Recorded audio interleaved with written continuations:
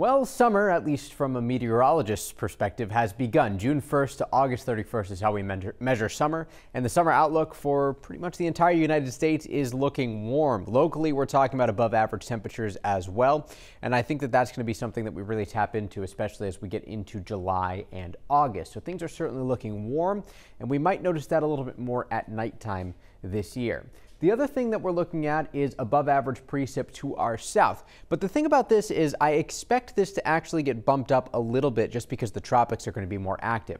With the active tropics, that means we'll have plenty of moisture that's going to make its way up into Maine and New Hampshire. So I still expect things to be on the wetter side, especially as we get into August and September. So how do we figure out these long-term forecasts? Well, we take a look at the ENSO region. That's this portion of the Pacific Ocean.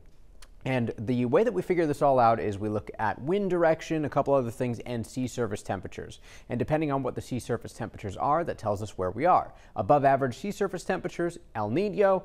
Otherwise, it's a La Nina, and that's where we are right now. We have a La Nina pattern ongoing. It's highly variable during the summer. In fact, the last two summers have happened during La Nina years, and they could not have been more different.